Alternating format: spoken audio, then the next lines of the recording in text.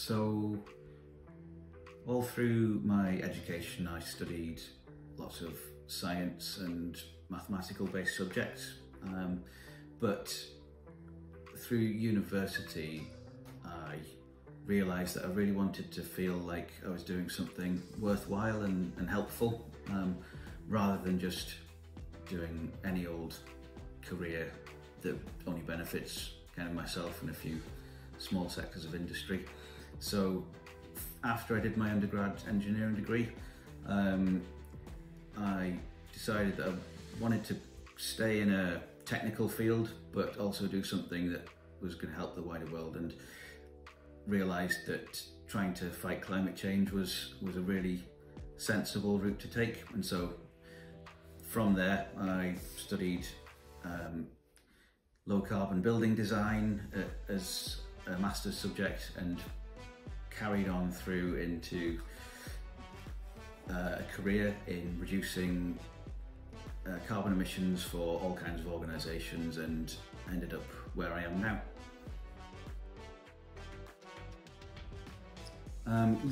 Outside of work I really enjoy making things, so I've bored people to tears talking about building a new shed at home, but that's become my new happy place, where I can make a mess and make things usually out of wood, but just follow my weird and wonderful random projects in my own time, in my own space.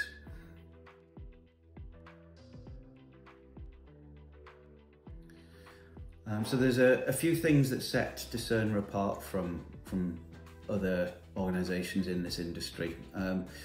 Firstly, we're fiercely independent and impartial. So that means we don't make things particularly easy for ourselves.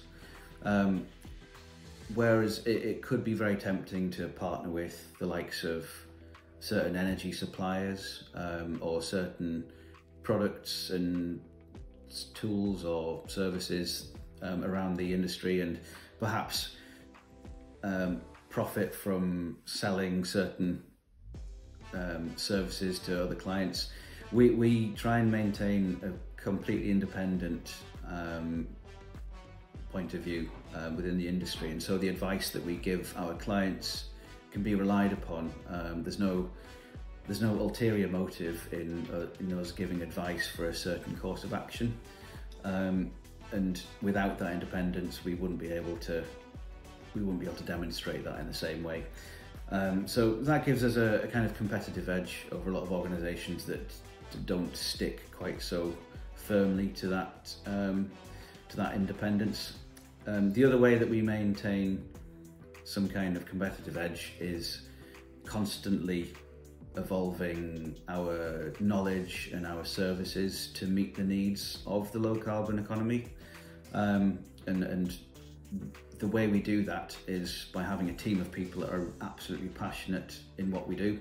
And so outside of work and with inside work, we're always discussing and learning new ways to decarbonise, any changes in the industry that are going on in terms of technology or legislation or just general attitudes. We're always trying to understand what's going on and share that. So I've fallen in love with loads of TV shows. I watch almost exclusively comedy shows, and so I'm a big fan of things like Parks and Rec. I identify very strongly with Ron Swanson, and other similar shows like Brooklyn Nine-Nine and The Office, things like that. But I'm also a big fan of British comedy, and I was going to say British comedy like Father Ted, but that's Irish. So the IT Crowd, Father Ted, older stuff like Fawlty Towers and Monty Python as well. Yeah, I think pretty much exclusively comedy. So from what we've seen in recent years, I think a lot of what happens in the near future with sustainability and our industry in general, it's going to be driven by organisations themselves, and not necessarily rely on sort of government guidance and legislation. There's a lot of demand from the clients and customers of businesses for them to demonstrate that they're doing something to reduce their environmental impact. And so a lot of organisations that want to procure certain goods and services, they're actually imposing requirements for their suppliers to have a net zero commitment and a plan for delivering it. And so there's more and more need generally for a sustainable industry.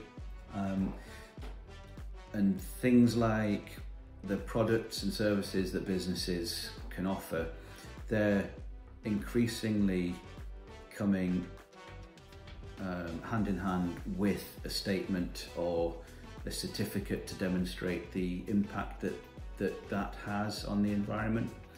And so the demand for services such as life cycle assessment, environmental product declarations, wider decarbonisation support for businesses, that's growing all the time, and it does seem to be driven by the market itself.